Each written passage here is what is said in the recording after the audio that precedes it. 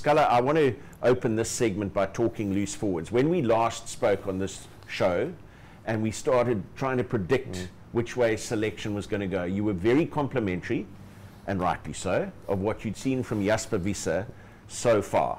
He's not in the 23. Does the back row combination surprise you in any way? No, it doesn't surprise me. I would still like to see Jasper Wiese there, Nick, just for something different. You know, he's a great ball carrier. He's combative. For me, the surprise element was how comfortable he looked in the backfield, because we know our 8 plays back or set phases, especially opposition half. Dwayne Vermeulen, as you mentioned earlier, he's outstanding. I think I've seen him miss 1 in 10 years of those. But you know, the big omission is obviously Dwayne that's not there. And it's not only his playing ability, he's one of those players, when he gets selected, everyone around him sort of is at ease, you know, and that's just with experience. And he's a leader in his own right within that group, you know, they trust him. You know, having Kwagga there, I think, is just a natural progression. For me, it's the option, a safe option, because he's been in the system for a long, long time. And we know what we get from Kwagga, you know, like work rate, work rate, work rate. Probably not like the biggest impacts, but like work rate, and he's explosive, and we know he's going to play for 80 minutes, which is probably why he's selected. If you think of 𝗃𝗂𝗏, he didn't play, you know, past 50 minutes in the World Cup final, he's just recovered from COVID. How long is the Springbok captain going to go this weekend? If you ask me, probably 50. So Kwagga is probably, you're going to be your workhorse, he's going to grind away 80 minutes, you know, rack up the stats, and then obviously Pieter Spiere, Piet Steff, you know, what a great player. Just Mr. Consistent for us. And he epitomizes our Bok pack at the moment through work rate and the way he plays. Then on the bench, we've done something interesting, having Rynhardt Elstadt there. You know, we don't really know how the game's going to go, but like both sides, you know, selections is pretty much like for like. A lot was being said about going 6-2 split. The British-Irish Lions tried that and burnt their fingers in the SAA game with Liam Williams going off early, and then they were compromised for the rest of the game. So it's just too big a risk. Us would probably like to go that way, but through 𝗟𝗶𝗀𝗵 being injured, you can't. And a lot of players, as I mentioned, 𝗃𝗂𝗏, maybe 𝗃𝗃𝗵 𝗨𝗨, not quite being match fit. We haven't seen enough of them. The risk is just too big for if you lose a back early on.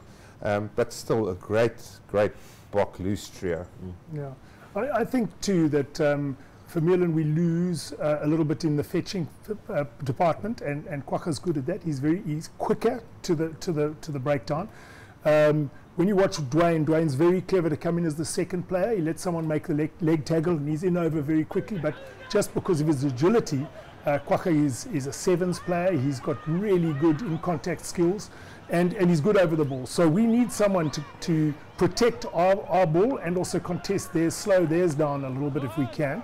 And he's going to be doing that for 80 minutes, because 𝗃𝗂𝗏 is a good counter rucker, but he's not, at heart, he's not a fetcher, and Pieter Steff is not at heart a fetcher. Other guys will do it. You know, you'll get Dallander doing it occasionally, you'll get even Faf, Pollard. In the situation, they'll do it, but Kwagga's job is going to be that. And also, he's not, as 𝗃𝗏𝗏 so rightly said, he hasn't got the physique to take on someone in a frontal fashion, but he's got quite good, he's very good step, and so he's going to spin and step to try and make a little bit of progression. Yeah, and you also forget, you know, you look at a guy like 𝗃𝗶𝗵, you needed cover for him, because I think the last time he played was when he came back from Japan and played the Sharks game against the Lions, which seems like months ago. So now, you know, you look at how the Springbok wings need to work. That's why we haven't gone probably with a 6-2 split, because you need someone else. But also, don't underestimate Rynhardt Elstadt's engine, you know, his ability to run. He's a bit angrier than the other loose forwards, because he'll try to smash every rack, and he'll be involved in a couple of scuffles. But, you know, he